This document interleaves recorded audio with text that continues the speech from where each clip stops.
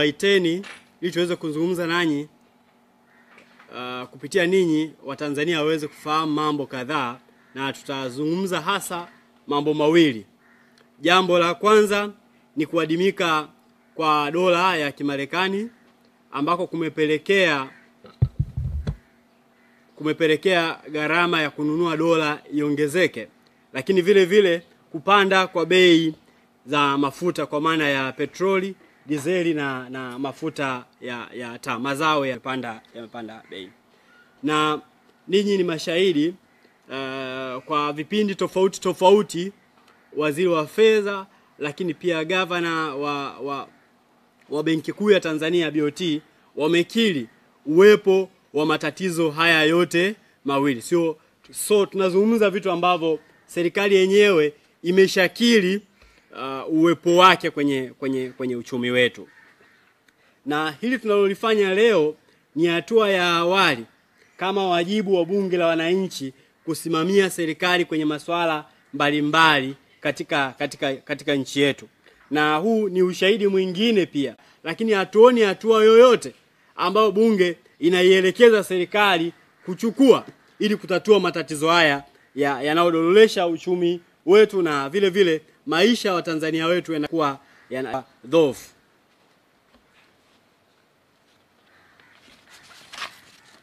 Nikianza na jambo la kwanza ambalo ni kuadimika kwa dola za Kimarekani. Ndugu waandishi wa habari na Watanzania kiujumla, tunatakiwa kufahamu kwamba zaidi ya 83% ya miamala ya kimataifa inafanywa kwa fedha ambayo ni dola.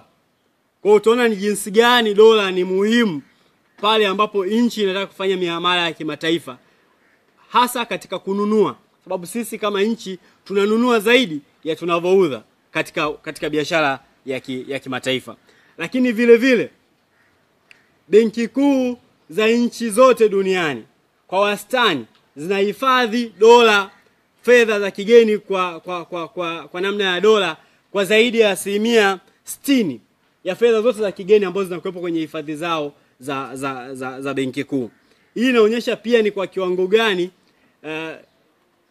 lazima kama nchi tuwe na mikakati madhubuti ya kuona namna gani tunadhibiti mahusiano ya dola na fedha yetu ya ndani, ili tusiweze kuathirika kwa kiwango kikubwa katika miamala yetu ya biashara za kigeni. Zipo sababu nyingi ambazo zinaweza kuwa zimepelekea dola kuadimika na hivyo gharama ya kununua dola kuongezeka katika uchumi wetu. Zipo sababu ambazo zipo ndani ya uwezo wetu kama serikali ziko ndani ya uwezo wa serikali, na sisi kama bunge la wananchi leo tutajikita kwenye hizo, kueleza sababu ambazo ziko ndani ya uwezo wa serikali kutatua na bado serikali haijafanya hivyo. Ndugu wa Tanzania, nchi ambayo tunajitangaza kwamba ni nchi ambayo kilimo ndio uti wa mgongo wa uchumi wetu, kwa maana zaidi ya Watanzania 70% wanajihusisha na kilimo, ndio nchi hiyo ambayo mbolea kama rasilimali inayotumika katika uzalishaji wa kilimo zaidi ya 70% tunaiagiza kutoka nje ya Tanzania. Kwa hiyo tunapoona bei za mazao zimeongezeka katika masoko yetu kwa kiwango fulani, inachangiwa na mabadiliko ya bei ya mbolea kwenye soko la dunia, kwa sababu kama nchi bado hatujaweza kuzalisha mbolea ya kutosheleza. Rai yetu kama bunge la wananchi, serikali iweke mipango madhubuti kuhakikisha kwamba mbolea zote zinazotumika kwenye kilimo ziweze kuzalishwa katika viwanda vya ndani na iwe ya viwango vya kutosheleza, ili kusudi kama inapatikana zaidi yenye viwango vya kimataifa iweze kuuzwa nje ya nchi na kuweza kutuletea fedha za kigeni. Sio tu mbolea, nchi hii ambayo inajitapa kwa ni nchi ya kilimo, sio tu mbolea ambayo tunaiagiza kutoka nje, vile mazao ya msingi kama vile sukari. kwa ajili ya matumizi ya majumbani, lakini vile vile matumizi ya viwandani. Tunaagiza hata katika uzalishaji wa sukari. Lakini vile vile mchele ambao tunafahamu kabisa sehemu kubwa ya ardhi ya Tanzania inaweza kutumika kuzalisha mchele katika nchi yetu. Lakini bado serikali haijawa na mkakati madhubuti kuwawezesha wakulima wadogo, lakini vile vile wawekezaji wakubwa, ili waweze kutumia ardhi yetu kuzalisha mchele wa kutosha matumizi yetu ya ndani, na ikiwezekana vile vile tuweze kuuza mchele huo katika soko la kimataifa, kitu ambacho kingetusaidia kupata fedha ya kigeni na kupunguza utegemezi wa dola katika uchumi wetu. Lakini kama hiyo haitoshi, sio tu mbolea, sukari na mchele, lakini vile vile ngano kwa ajili ya kupika maandazi, chapati, na yenyewe bado tunaagiza kutoka nje ya Tanzania. Ni aibu iliyoje! Katika nchi yenye umri wa miaka zaidi ya 60 tumeshindwa kuzalisha mbolea ya kutosha, tumeshindwa kuzalisha sukari ya kutosha, tumeshindwa kuzalisha mchele wa kutosha, tumeshindwa kuzalisha ngano ya kutosha. Kwa hiyo hata bei ya maandazi, mikate na chapati na zenyewe zinaathirika kutokana na mwenendo wa bei ya soko ya dola katika soko la kimataifa, kwa sababu tu tunaagiza vitu vya msingi ambavyo kama nchi tunao uwezo wa kuvizalisha ndani ya nchi na kuondoa nje ya Tanzania. Na hili jambo la kuagiza mazao ya msingi kama mbolea, mchele, sukari kutoka nje ya Tanzania limetuletea madhara makubwa sana. Tumekuwa tukitumia fedha nyingi kuagiza mazao na vitu mbalimbali kutoka nje ya nchi kuliko fedha tunazopata kutoka kwenye biashara ya kimataifa tunayofanya.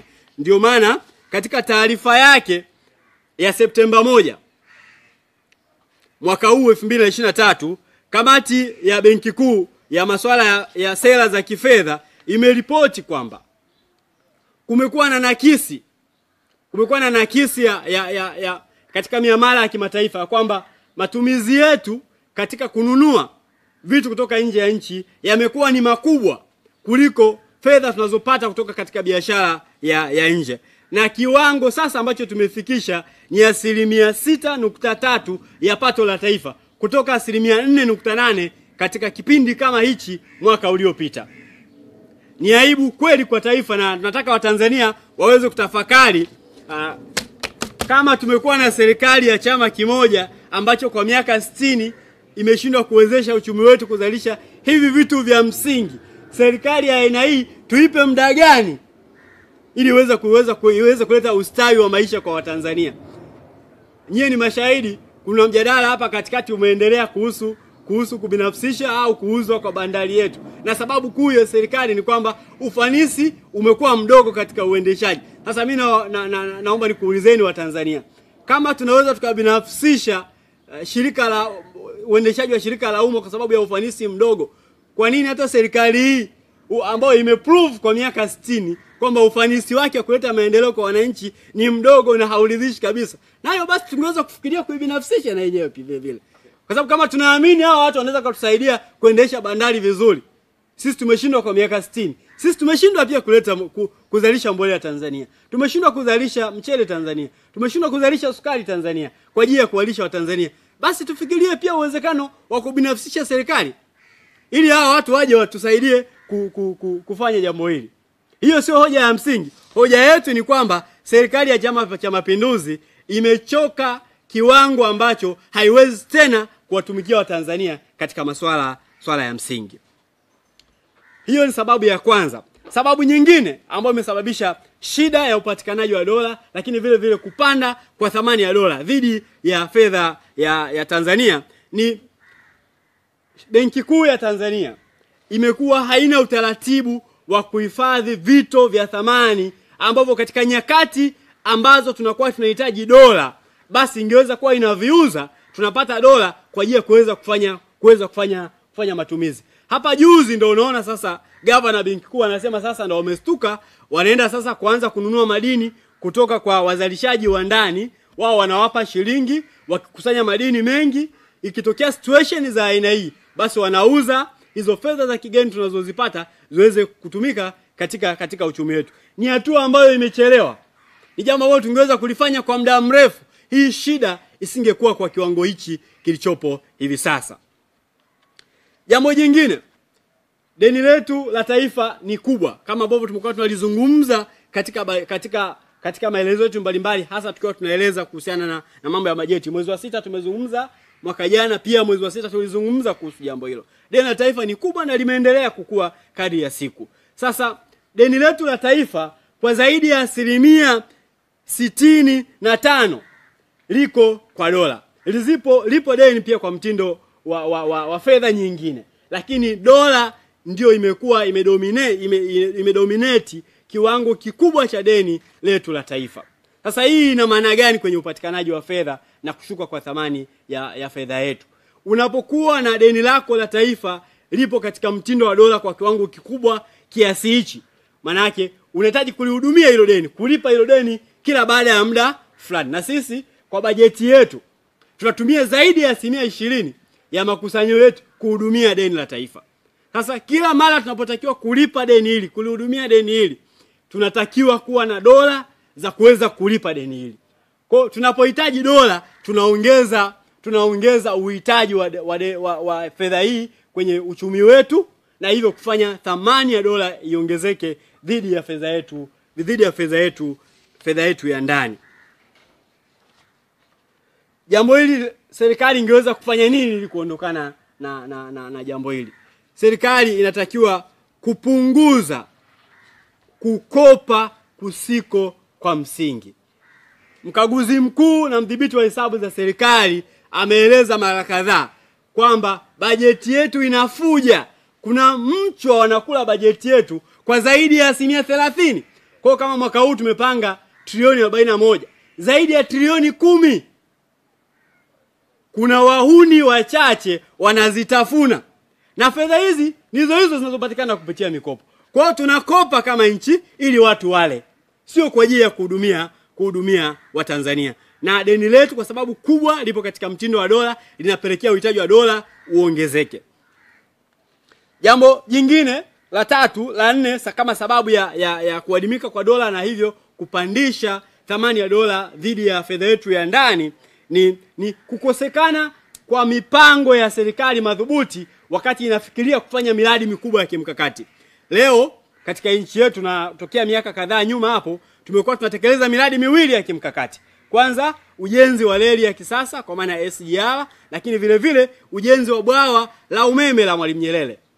Miradi hii mikubwa imetumia kiwango kikubwa sana cha chuma kama vitu vinavyotumika katika kutekeleza miradi hii.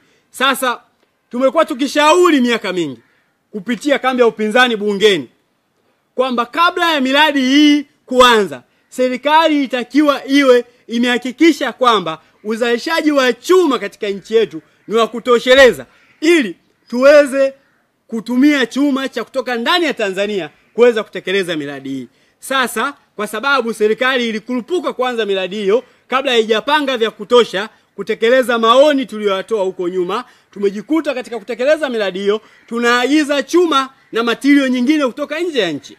Na mara nyingi waziri wa fedha amekuwa akijitetea kwamba kupungua kwa hifadhi ya fedha ya kigeni kule BOT, lakini vile vile kuongezeka kwa matumizi ya manunuzi ya nje kumechangiwa kwa kiwango kikubwa na material yanayoagizwa kwa ajili ya kutumika katika miradi hii. Tunaomba kuwakumbusha Watanzania, serikali ya Chama cha Mapinduzi haijawa sikivu kusikia maoni yetu kama chama cha upinzani na wananchi kiujumla kuhusu namna ambavyo ilitakiwa kutekeleza miradi hiyo. Kwa hii tatizo tunalolipata leo ni matokeo ya uzembe wao katika kuongoza serikali na kuweza kutengeneza vizuri sera za kifedha ambazo zingetufanya leo hii tusingekuwa tunaagiza tena chuma kutoka nje ya nchi au rasilimali nyingine kwa ajili ya kutekeleza miradi hiyo kutoka nje ya nchi. Hivyo uhitaji wa dola ungepungua na thamani ya shilingi yetu ingeongezeka.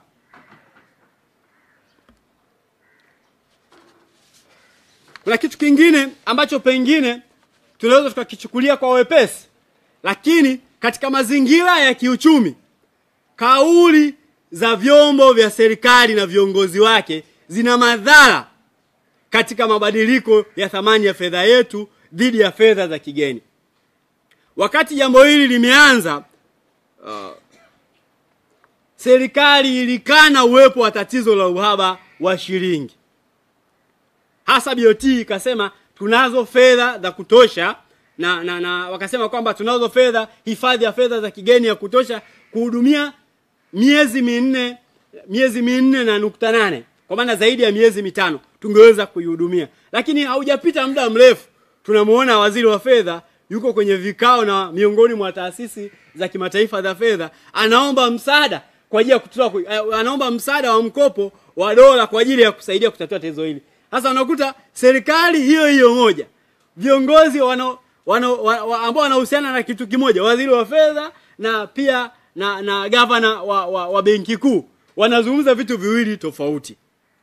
Rai yetu, viongozi wanatakiwa kuchunga kauli zao, ili kuweza, kauli zao zina madhara makubwa sana katika mwenendo wa uchumi wetu. Mathalani, kauli ya waziri wa fedha kwamba wanafanya mazungumzo na miongoni mwa taasisi za fedha za kimataifa kuhusu uwezekano wa kupata fedha za kigeni ili tusaidie kutoka kwenye hili tatizo. Hili linakuja kuthibitisha kwamba kumbe kama nchi kweli tuna tatizo. Ukishasema hivyo, maana yake unamaanisha kwamba watu wajihami dhidi ya kuporomoka kwa shilingi yetu na kupanda kwa thamani ya dola. Jambo likishakuwa hivyo, unatengeneza soko mbadala, parallel market ya dola yetu. Ndio maana leo ukiingia kwenye website ya benki kuu ukaangalia exchange rate ya dola, na ukienda Kariakoo ukaangalia dola inauzwaje, ni tofauti kabisa, kwa sababu ya kauli za aina hii za viongozi, hasa waziri wa fedha Mheshimiwa Mwigulu Nchemba. Kwa ni muhimu kwa viongozi wa serikali na taasisi zake kuchunga kauli zao ambazo wanaweza kuwa hawazichukulii maanani kwamba zina madhara katika uchumi, lakini ukweli zinatuletea madhara katika uchumi wetu. Naomba sasa niende kwenye jambo la pili, jambo kuhusu kupanda kwa bei za mafuta. Jumatano ya kwanza ya kila mwezi EULA huwa inatoa taarifa kuhusu bei elekezi za mafuta ya petroli na dizeli nchi nzima. Kila mkoa inakuwa na bei yake kutegemea na sababu mbalimbali. Kwa hiyo Jumatano ya kwanza ya mwezi huu EULA ilitoa taarifa. Kwa mjibu wa taarifa za EULA, mafuta ya petroli na dizeli yamepanda kwa zaidi ya shilingi za Kitanzania 440 na 390 mtawalia. Zipo sababu nyingi zilizoweza kusababisha mafuta kupanda kwa kiwango hichi, na naomba niseme kwa mfano. Mkoa wa Kagera ambao uko kilomita 1400 kutoka Dar es Salaam, mafuta yaliuzwa kwa bei elekezi ya EULA yanatakiwa kuuzwa shilingi 3415 na shilingi 3151 kwa petroli na dizeli mtawalia. Sasa jambo hili ni jambo la muhimu. Nyie mnafahamu kwamba kupanda kwa bei za mafuta kuna athari kubwa kwenye kupanda kwa gharama za maisha ya Watanzania, kwa sababu vitu vingi tunavyovitumia vinasafirishwa kwa kutumia usafiri wa barabara, ambao nishati ya mafuta ndio nishati kuu ambayo magari yanatumia katika kusafirisha bidhaa mbalimbali. Kwa hiyo nini tutarajie kutokana na kupanda kwa gharama za mafuta? Tutarajie sio muda mrefu vitu vitapanda gharama, na hivyo maisha ya Watanzania yatazidi kudorora, kwa sababu wengi watashindwa kufanya manunuzi kwa ajili ya kukidhi mahitaji yao ya msingi ya kimaisha. Zipo sababu nyingi zimesababisha jambo hili. Sisi tutaeleza sababu ambazo serikali ilikuwa na uwezo wa kudhibiti ili jambo hili lisitokee. Mnazo kumbukumbu kwamba mwezi wa 6 mwaka huu, hapa miezi 3 iliyopita, tulifanya press mahali hapa, katibu mkuu pamoja na kamati ya fedha na uchumi ya bunge la wananchi, tukaeleza kwamba serikali kupitia bajeti hii ya mwaka huu imeongeza shilingi 100 kwa kila lita moja ya mafuta ya dizeli na petroli. Tukaionya kabla bajeti haijapita kwamba jambo hili sio jambo la mara ya kwanza kutokea katika nchi yetu. Lilitokea pia kwenye bajeti za nyuma ambazo serikali hiyo hiyo baada ya muda mfupi ilikuja kuondoa hiyo tozo kwa kuleta kitu kinaitwa ruzuku. Kwa walitengeneza tatizo kwa makusudi, wakaja kutatua tatizo wao wenyewe. Sasa leo Waswahili wanasema kufanya kosa sio kosa, kosa ni kurudia kosa. Kama waliweza kutenda kosa wakajua wametenda wakarekebisha, sasa hawa ni watu wa aina gani kwamba hata mwaka hujaisha wamekuja kurudia kosa lile lile la kuweka shilingi 100 kila kwenye lita moja ya petroli na dizeli. Shilingi 100 kwenye bei ya petroli na dizeli imechangia 25% ya ongezeko la bei ambayo limetangazwa na EURA. Shilingi 100 katika shilingi 400 ni asilimia zaidi ya 25. Kwa hiyo kama kusingekuwa na ongezeko la shilingi 100, maana yake basi petroli na dizeli zingepanda kwa shilingi 340 na 219 tu. Bei ingekuwa pungufu kuliko hivi sasa kwa shilingi 100. Rai yetu, serikali isione aibu tena kuondoa jambo hili, ama kuifuta au kwa kutoa ruzuku ili kupunguza jambo hili. Isione aibu kufanya hivyo, kwa sababu kwa kufanya hivyo itakuwa imesaidia sana uchumi wa nchi yetu ili bidhaa zisipande bei. Maisha ya Watanzania yasiendelee kuwa magumu kadri siku zinavyokwenda. Jambo jingine ambalo limesababisha shida kubwa katika bei ya mafuta ni pamoja na serikali kutokuwa makini au kupuuzia kuhusu umuhimu wa matumizi ya gesi katika uchumi wetu. Ndugu wa Tanzania, tunafahamu kwamba nchi ya Tanzania imebarikiwa kuwa na zaidi ya futi za ujazo trilioni 57 za gesi asilia katika ardhi na bahari za Tanzania. Kiwango hichi cha gesi ni kiwango kikubwa sana. Ikiwa Afrika nzima tunakadiriwa kuwa na futi za ujazo 800 tu trilioni. Kwa hiyo tuna kiwango kikubwa sana cha gesi, katika zaidi ya 5% ya kiwango cha gesi cha Afrika kinapatikana Tanzania. Hichi ni kile kilichothibitishwa, sio kile ambacho kinaweza kupatikana. Kwa hiyo tunaweza tukatafuta, utafiti ukafanyika zaidi tukana kiwango kikubwa zaidi ya hicho. Sasa kwa kiwango kikubwa mitambo ya viwandani, vyombo vya usafiri vinatumia mafuta ya petroli na dizeli kuviendesha. Lakini kama nchi tulikuwa na uwezo wa kuongeza matumizi ya gesi katika mitambo ya viwandani, lakini vile vile katika matumizi ya vyombo vya usafiri, ili tupunguze kuagiza mafuta kutoka nje, kwa sababu mafuta kutoka nje imekuwa ni chanzo kikubwa sana cha matumizi ya fedha zetu katika biashara nje. Ukiacha mazao mengine, mafuta ya petroli na dizeli kimekuwa ni tunatumia kiwango kikubwa sana cha fedha kuweza kufanya manunuzi hayo. Rai yetu kama bunge la wananchi ni kwamba serikali kwa namna moja au nyingine haijawa makini katika jambo hili. Na tungependa kuwaeleza Watanzania kuhusu mambo yafuatayo. Kwanza, serikali iongeze vituo vya kujaza gesi Tanzania. Kwa sasa tuna vituo viwili tu ambavyo viko Dar es Salaam. Vituo viwili vya Dar es Salaam havitoshelezi mahitaji. Na kama tuna nia kweli ya kuondokana na matumizi ya mafuta ili tutumie gesi, tunahitaji kuongeza idadi ya vituo mapema kwa kadri inavyowezekana. Lakini katika jambo hili la gesi, upo mkataba mkubwa wa zaidi ya trilioni 70 ambao serikali iliingia na makampuni mawili, kampuni ya Shell ya Uingereza, lakini vile vile kampuni ya Equinor ya Norway. Mkataba wa trilioni 70 ni kiwango kubwa sana ambayo iliingiwa na serikali. Na mkataba huu mpaka sasa hauko hadharani, tujue nini kipo kwenye mkataba na manufaa gani kama nchi tutayapata kutoka kwenye mkataba huo wa gesi.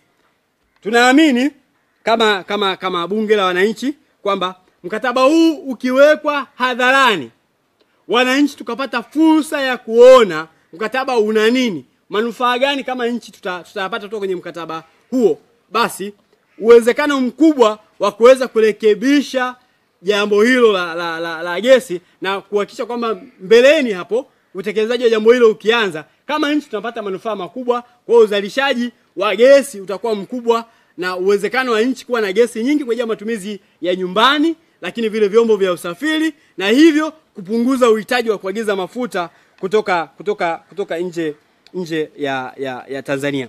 Lakini vile vile tunaitaka TPDC itoke hadharani, ije ituambie ina mpango gani kuhusu kuongeza usambazaji wa gesi kwa ajili ya matumizi ya majumbani na viwandani, hasa tukianza na Dar es Salaam tu kabla tuende mikoa mingine, kwa sababu Dar es Salaam ni sehemu kubwa ambayo ina viwanda vingi vya nchi. Kwa hiyo tukianza na Dar es Salaam tutatatua sehemu kubwa ya tatizo la uhitaji wa mafuta katika uendeshaji wa viwanda, mitambo, lakini vile katika vyombo vya usafiri. Sisi kama bunge la wananchi tunajiuliza ni kwa nini bunge limekuwa na kigugumizi katika kujadili swala hili la hasa inapokuja swala la nishati ya mafuta.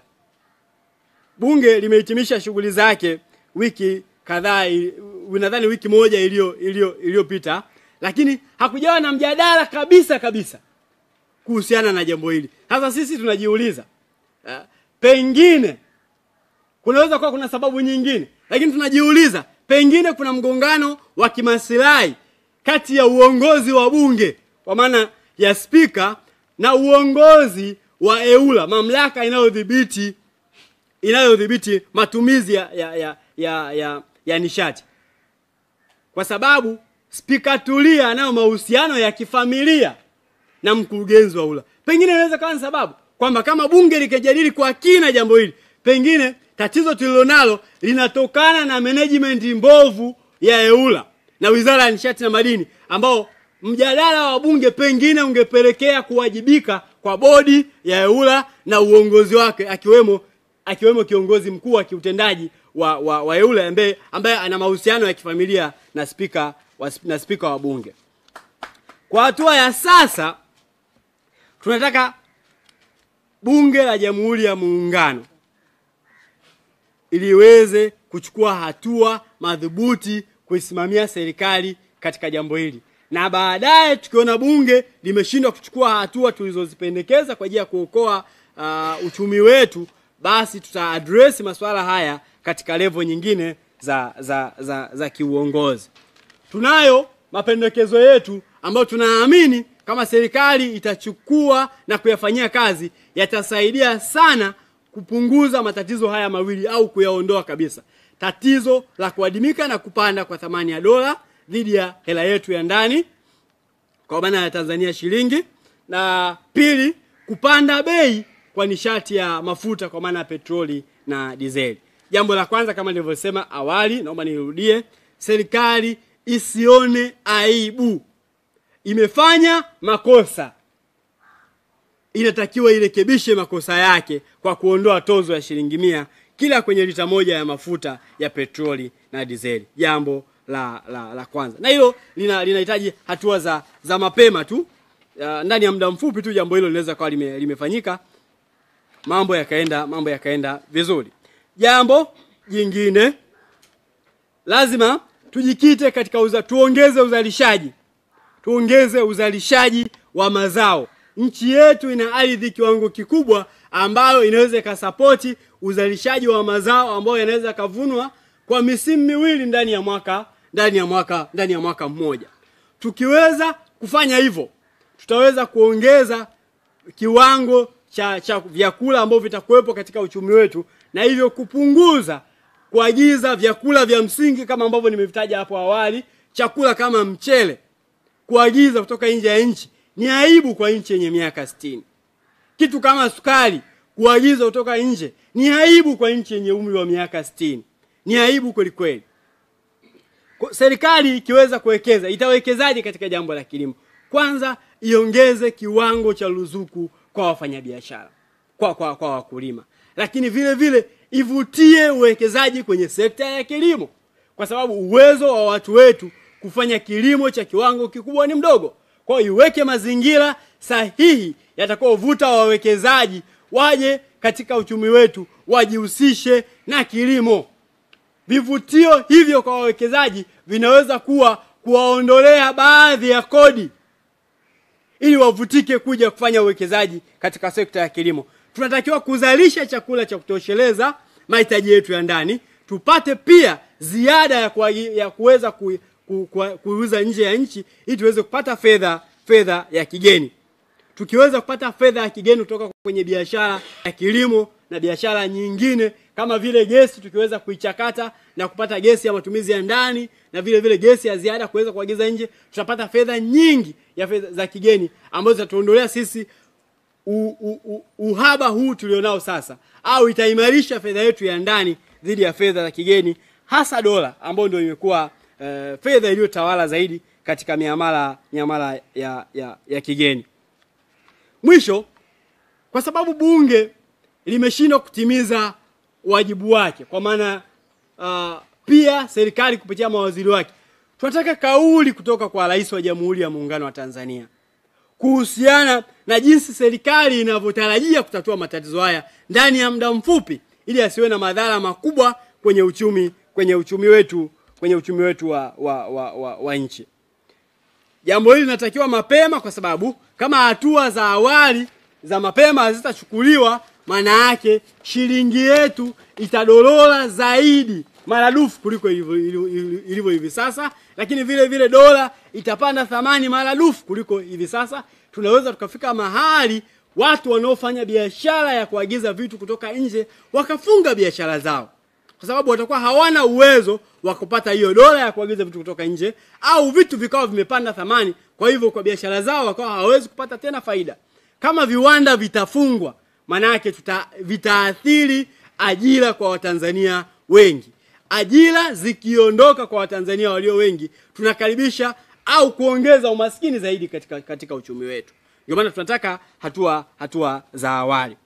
Na mwisho, hicho tulichokifanya leo kama bunge la wananchi ni hatua ya awali katika kuisimamia serikali ya Jamhuri ya Muungano wa Tanzania, lakini vile vile kutazama mwenendo wa bunge la Jamhuri ya Muungano wa Tanzania kama hatua ya awali.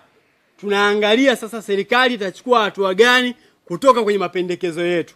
Baadaye tutakuja tena mbele yenu waandishi wa habari na Watanzania kueleza kwa kina kuhusu vitu tulivyovizungumza leo. Asanteni sana kwa kunisikiliza. Kazi ya bunge, nazungumzia kazi ya bunge la Jamhuri ya Muungano wa Tanzania, alafu nitakuja kwetu. Kazi kubwa ya bunge ni kuisimamia serikali. Na ndio sababu sisi tulianzisha bunge hili, kwa sababu tuliona kwamba hatuna wa kuwasemea wananchi. Kwa hiyo bunge hili la wananchi ni kiungo kati ya wananchi na chama na serikali kwa ajili ya kuwasemea, kwamba ni sauti yao. Kwa hiyo kwa kuwa tumeona bunge la Jamhuri ya Muungano limeshindwa kabisa kuwasemea wananchi, na hali ya maisha imezidi kuwa mbaya, kama ambavyo tumeona jinsi ambavyo fedha zetu zinazidi kuwa inflated na dola inazidi kupanda. Kwa maana hiyo inaakisi na inaathiri maisha ya Watanzania. Na mtakumbuka kwamba tulivyokuwa bungeni katika bunge lililopita 2015 mpaka 20, tulizungumza kwa dhati kabisa na kwa undani kuitaka serikali ishughulike na uchumi wa gesi. Kama ambavyo amesema, tuna gesi ujazo wa fiti trilioni 57, lakini bado gesi haijatumika. Na ingetumika kwa kweli leo tusingekuwa hapa. Lakini nichukue maneno aliyosema mwimbaji Bob Marley katika ule wimbo wake wa Rat Race. Anasema kwamba ni mpumbavu tu anayeishi katikati ya maji akawa na kiu. Lakini ameyasema kwa Kiingereza, lakini hiyo ndio tafsiri yake, sababu tunaongea Kiswahili. Sasa ukiangalia Tanzania ukichukua ardhi ya Tanzania ni kubwa kuliko ardhi ya Kenya, kuliko ardhi ya Uganda, kuliko ardhi, yani ukizicombine ardhi ya Uganda, Kenya, Burundi na Rwanda, bado tunabaki na square ya kilomita za mraba 67,000. Lakini bado Watanzania tunalialia njaa. Tulikuwa na mashamba makubwa ya ngano kule Basuto. Leo mashamba hayapo, tunaenda kuchukua ngano kutoka Ukraine nchi ambayo iko kwenye vita. Hili ni jambo la aibu. Ndio tunasema kwamba kwa kweli Tanzania tuko kwenye rasilimali lukuki, lakini tumeshindwa kutumia akili zetu vizuri, tumeshindwa ku stretch our minds, our brain, ili kuweza kuwatetea wananchi. Kwa hiyo tuna kila sababu kama bunge la wananchi kuyaongea haya, kwa sababu kwa kweli tunaona bunge na serikali iliyoko madarakani imeshindwa kabisa kuwatetea wananchi. Wanachokijua wao ni kuangalia uchaguzi ujao. Na ndio sababu tumeona haya yaliyotokea juzi. Kwa hiyo lazima sisi kama bunge la wananchi na chama kikuu cha upinzani kuhakikisha kwamba tunawatetea wananchi ili waweze kupata maisha rahisi. Kwa mfano, bwawa lile la Nyerere. Tuliambiwa mwaka 2021 Waziri Kalemani, waziri wakati wake waziri wa nishati, alisema umeme utawashwa Novemba 2021. Maji kibao. Kwa hiyo ndugu zangu, tuliona tuyaongee haya kwa uchungu mkubwa, kwa sababu kwa kweli serikali imeshindwa kutumia mbinu na mikakati mbalimbali ya kuweza kuwaletea wananchi wao faraja ya maisha, nafuu ya maisha, lakini wameendelea kuwakamua wananchi kwa kutokuwapa umeme, lakini vile vile zile bidhaa zilizoko madukani zimekuwa ghali kiasi kwamba wananchi wanashindwa kuzimudu. Na hasa ikumbuke kwamba hata kwenye budget bidhaa za ujenzi zimepanda. Kwa mfano sementi ilipandishwa bei. Kwa hiyo inataka tuendelee kuishi kwenye nyumba za tembe, au wanataka wananchi waishi kwenye nyumba bora za matofali na wawe na maji bora, maji bora, maji safi na salama. Kwa hiyo ndugu zangu, tuliona tuyaongee hayo ili tuweze kuonyesha ni jinsi gani serikali imeshindwa, lakini tuonyeshe pia ni jinsi gani Chadema tuna mipango mikakati ya kuhakikisha kwamba wananchi wanaishi maisha nafuu, kwa sababu tunajua rasilimali tunazo za kutosha kabisa za kuweza kufanya maisha yawe nafuu zaidi hapa Tanzania. Nawashukuruni sana waandishi wa habari. Mungu awabariki sana.